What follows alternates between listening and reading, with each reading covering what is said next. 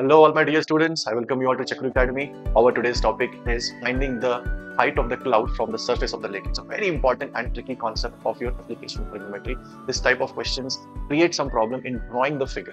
So let's first understand that how to draw the figure according to the data given in the question. So here the question is the angle of elevation of the cloud is 30 degrees from a point which is 60 meters above the surface of the lake. And simultaneously, we need to see the reflection of the cloud at an angle of 60 degrees. So that 60 degree will be angle of depression because you are seeing the reflection of the cloud which will be in the bottom part. Therefore, 60 degree will be angle of depression. Find the height of the cloud from the surface of the water. So let's draw the figure first, and after that we will solve it by using proper trigonometric ratios. So let's draw the surface of the lake first. So this is the surface of the lake. Take a point which is 60 meter above the surface of the lake. So you can name this as AB. From this point A, which is 60 meter above the surface of the lake, you are seeing the cloud. Let's draw the cloud here. So I am seeing this cloud. You can mark this point as C. Now join it to the surface of the lake. You can mark this point as D. Draw a line from A to here. You can mark this point as B. So our cloud is at a particular height from the surface of the lake. Now, you need to take the surface of the lake as a plane mirror. Surface of the lake should be considered as a plane mirror. So what will happen? Property of plane mirror is the object distance and the image distance are same. So if I take this distance as x and ED will be same as AB, which is 60 meters. So this total height will be how much? The height of the cloud from the surface of the lake, 60 plus x. Now let's draw the lake. Put some water here. Okay. Now, just now we discussed that the object distance will be same as the image distance because the lake surface will act as a plane mirror.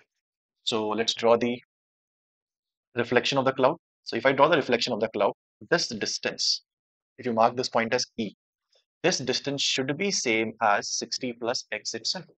Why? Again, I'm repeating, object is cloud, this reflection is the image. So object distance and image distance should be same. So we are seeing the cloud ka reflection from the same point. So when I join the point A to the cloud reflection, I am seeing it at which angle? 60 degree. And I am seeing the cloud at which angle? 30 degree. So this is the simple figure. This is the first stage to solve this question, that the figure should be perfectly correct. The moment figure is correct, the calculation is way simpler. You just need to apply tan theta in the triangle ACE and apply tan theta in the triangle AED. So I mark this point as E again. Let's change to this point as. So in triangle ACE, you can write as tan theta. So tan 30 will be equal to x by A. Then you can take which triangle? In triangle, this bigger triangle, AEF. In this one, you will write tan 60. So students, see this bigger triangle. You have to be a bit careful here. In this bigger triangle, triangle AEF, what's the total height? 60 plus 60 plus x. So this will be 120 plus x. And what is the base? What is the adjacent side? AE. So if I divide both, if I divide 1 by 2, what will happen? This is 1 by root 3. This is root 3. I'm dividing 1 by 2.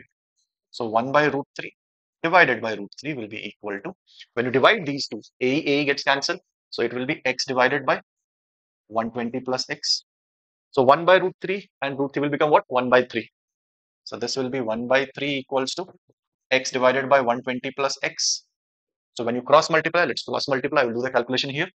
120 plus x will be equal to 3x. So 2x will be 120. X will be 60 meters.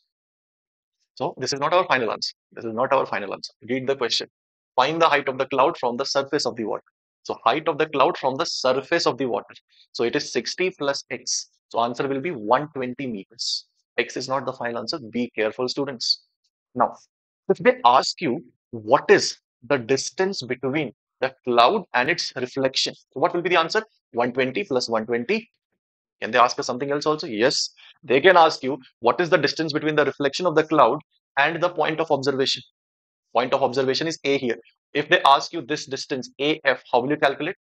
This is 60 plus x, 120. 120 plus 60, 180. Correct? So this is 180. This is 60. So you can use sine 60. Sine 60 because sine is Opposite by hypotenuse. Opposite is known to you, 120 plus 60, 180. So you can use sine 60 to calculate AF that I am giving you as a task.